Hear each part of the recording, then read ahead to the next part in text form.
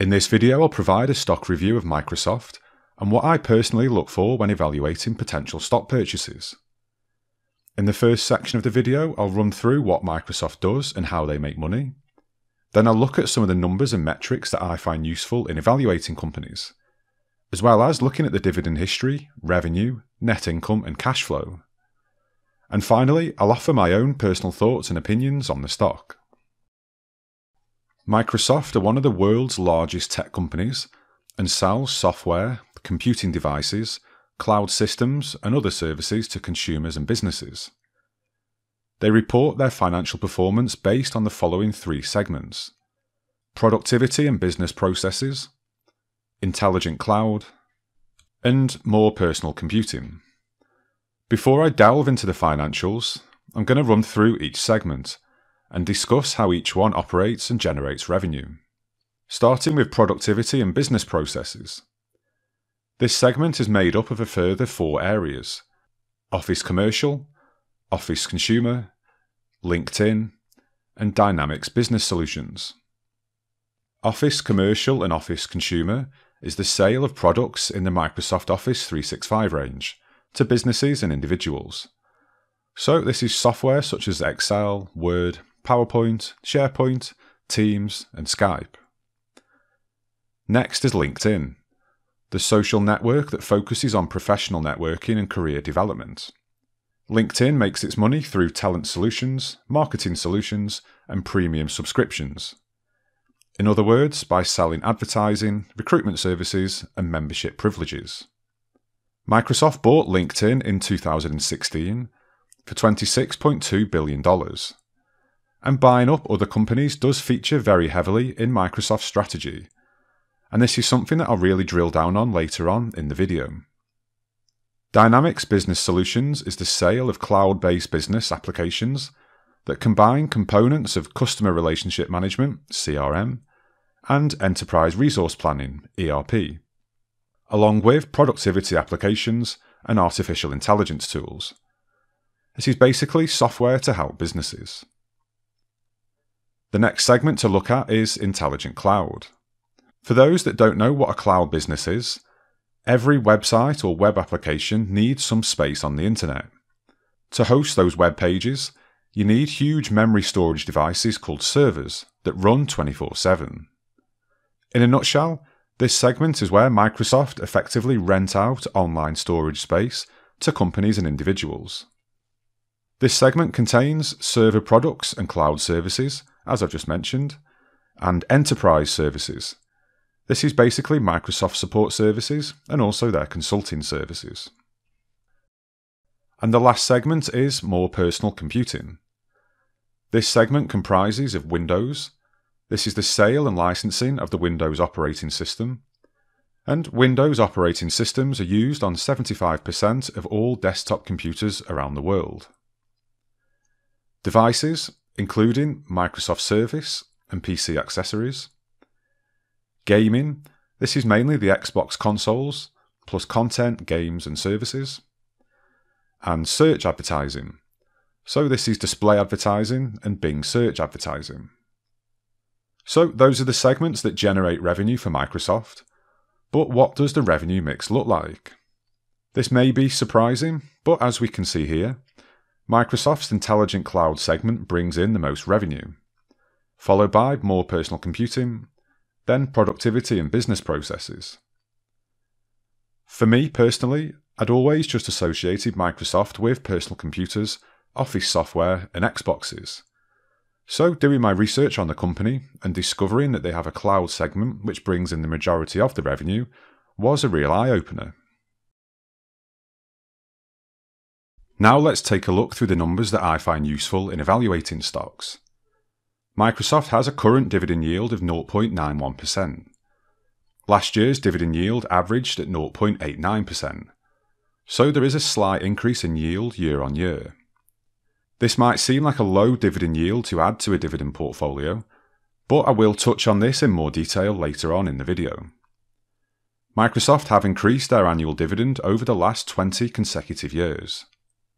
Over the past 5 years, the average dividend per share growth rate was 9.4% per year, and over the last 10 years, the average dividend per share growth rate was 13%. So we are seeing a little slowing down of the growth rate, but to have a dividend growing by around 10% each year on average is still very good in my opinion. The payout ratio is currently 24.63%. This just shows the proportion of earnings a company pays shareholders in dividends, and is expressed as a percentage of the company's total earnings. The lower the percentage, the better, and I tend to consider around 80% as being a high ratio, so 25% is incredible. And if we look at the payout ratio history, we can see that the payout ratio has been very consistent. The average ratio over this period is 23%, which I feel gives the dividends so much room to grow.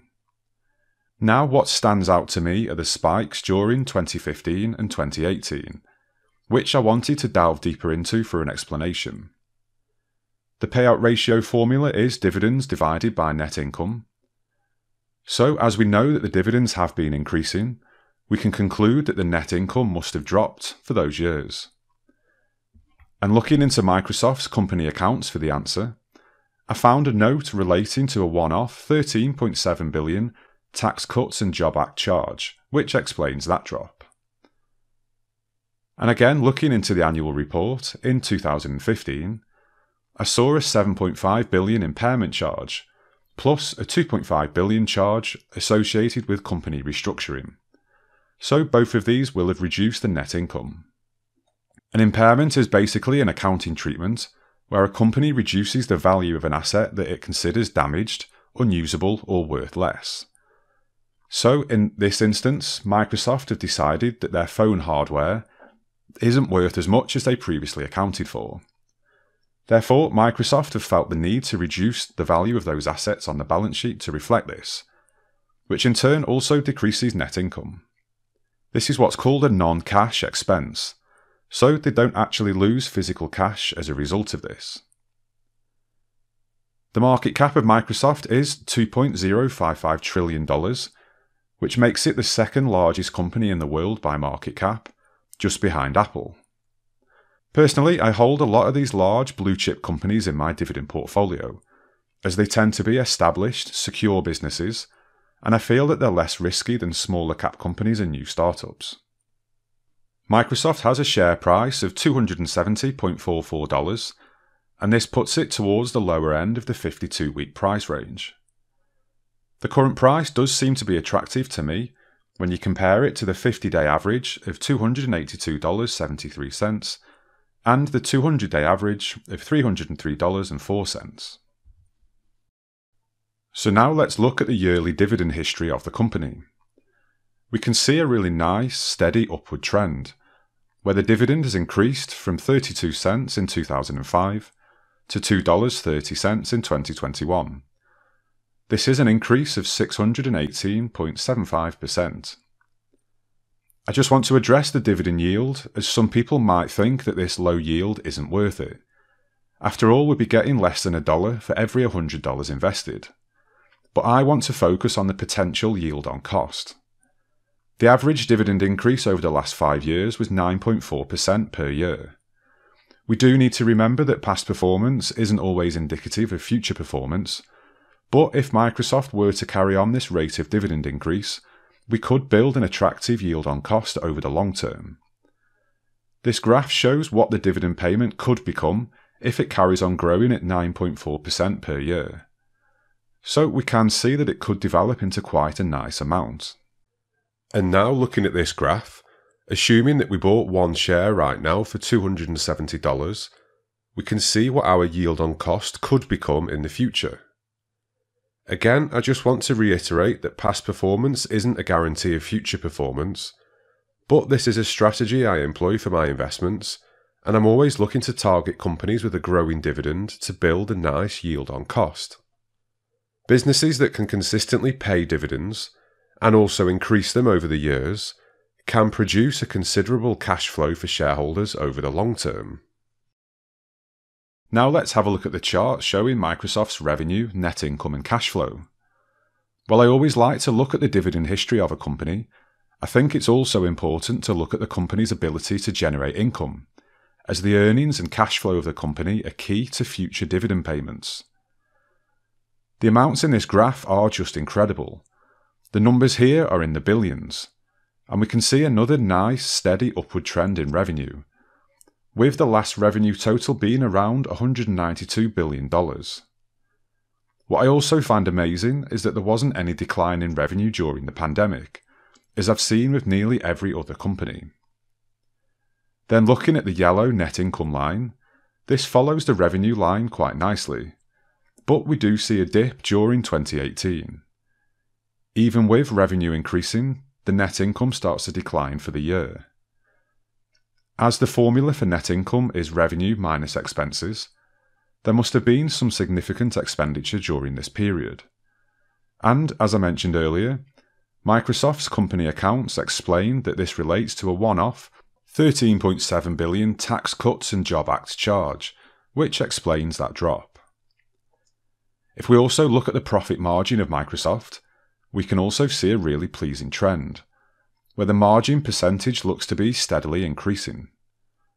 Profit margins can vary from industry to industry and size of business, but for context, a 20% margin is generally considered good, 10% average and 5% low. So for Microsoft's margin to be 38% currently, and averaging 27% for the period shown on the graph, is excellent to see as an investor. Now looking at the orange cash flow line, we see a similar theme, with a nice steady upward trend. Remember that this line represents positive cash flow into the business, and the latest number is around $63 billion mark. What I also like to look at is a company's cash position at the end of each financial year, just to see what the company has in reserve, should they ever need to draw upon it. Looking at this graph, we can see that Microsoft's cash balance is extremely healthy, showing a $130 billion cash reserve at the end of 2021. This is extremely bullish for me, as Microsoft can do two things with this cash. Number one, reinvest into growing the business, i.e. through expansion, acquisition, or organic growth. Or two, use the reserves to return cash to shareholders, either through share buybacks or through increasing dividend payments. So what is my opinion on Microsoft? I only recently added Microsoft to my portfolio in January 2022, as the initial dividend yield first put me off. I feel this was a mistake, and it's something that I discussed in a recent video. Never make investment decisions solely on stock metrics alone. Yes, Microsoft's current dividend yield is under 1%, so I'd be getting less than $1 back for every $100 that I invest. And being a UK investor, I'm also subject to a 15% withholding tax on top of that. But for me, there's just no escaping that Microsoft is an incredible company. The balance sheet is a fortress, the cash flow is immense, the revenue keeps on rising, margins continue to trend upwards, and annual dividends grow steadily. In my opinion, it is still an amazing dividend stock, as the strong forward growth rates more than compensate for the low starting yield. Microsoft has diversified business segments that many of us are familiar with and use on a daily basis. As an accountant myself, I can appreciate that without Microsoft Office, in particular Excel, the business world just wouldn't function. Microsoft continue to acquire smaller tech companies to add to their diversified products and services. They're like a giant whale, gobbling up all the other smaller fish in the ocean. To illustrate this, here are the acquisitions that Microsoft have made over the last 10 years alone. There are 123. You can see a real diverse blend of industries, which will only enhance Microsoft's current offering. I'm just going to briefly discuss a few of those acquisitions that I feel are really smart moves. The first one being Mojang, which Microsoft bought in 2014 for $2.5 billion. Mojang are the Swedish developers behind the famous game Minecraft. Minecraft was released in 2009 and has sold over 238 million copies worldwide, which makes it the #1 best-selling video game of all time. Another one I'd like to mention is ZeniMax Media. ZeniMax Media is another smart acquisition in the gaming world. Microsoft bought them in 2020 for $7.5 billion, and was another step to increasing their presence in the gaming industry. ZeniMax Media was the parent company of Bethesda Softworks, a firm that owned 8 game studios with several best-selling offerings, including The Elder Scrolls and Fallout. When making the announcement for the deal, Microsoft underlined that gaming was the fastest growing entertainment form and would generate annual revenues of $200 billion in the coming years. And finally, just want to mention Activision Blizzard. Activision Blizzard is the biggest purchase that Microsoft have ever made, when they paid $68.7 billion for the gaming studio behind many of the world's most popular video games. After the deal closed, Microsoft became the 3rd largest gaming company in the world in terms of revenue, only behind titans like Sony and Tencent. Activision Blizzard owns popular games like Call of Duty, Warcraft, Diablo, Overwatch, and Candy Crush. And in 2021, Activision generated a net revenue of $8.8 billion. So for me, these acquisitions in the gaming industry are only going to add to Microsoft's incredible growth well into the future. In my portfolio, I own a few long-term dividend stocks that are my forever holds. These are stocks that I never intend on selling, and I would put Microsoft in this category. I just find it hard to bet against them for all the reasons that I've discussed in the video. I see this company as a long-term hold, but only currently own 4 shares of the company. I do want to build up a large position over the long term, as I keep dollar cost averaging through the months. Just a reminder that this isn't investment advice, and you should always do your own research and due diligence before making any investment purchases. Now that you've seen my analysis on the stock, what are your thoughts on Microsoft? Do you own any shares in the company?